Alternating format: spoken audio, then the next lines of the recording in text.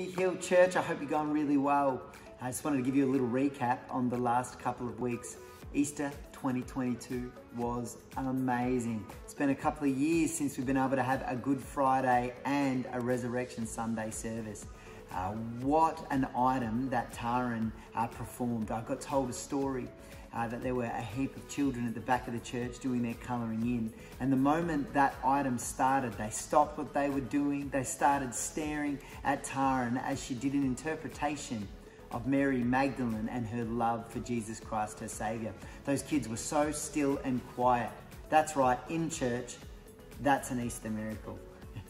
Also, we came around the message out of Romans 4:25. It's a great scripture that says he died on the cross for our sins, but he was raised for our justification.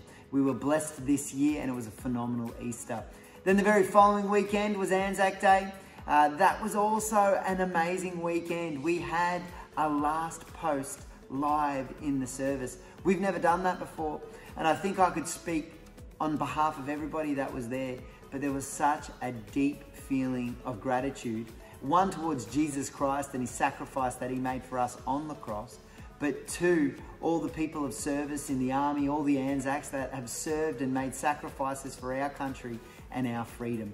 It was a fantastic day. And we came around the scripture out of the book of John, which says, no greater love than the person that will lay down their life for their friends. Jesus said that. It was an incredible, incredible service. Now, coming up over the next few weeks, we've got some great things. Mother's Day is coming. That's going to be a wonderful service. We've got an opportunity where you can get a family photo in the Mother's Day photo booth. There's going to be a gift for all the women. There's going to be a morning tea. There's going to be a great message from Annalisa Colo called Love the Genes You're In, and that's Genes. So that's a little play on words, and that's going to be a phenomenal topic. And then also on May 22nd, we need to do another baptism service. There's so many people wanting to be baptized. And if that's you, we'd love you to make that decision, because what you're saying to the world is that you are going to live for Jesus Christ. It's a public statement that you do when you go through the waters of baptism. If that's you, click on the button below and one of our team will be in contact with you soon.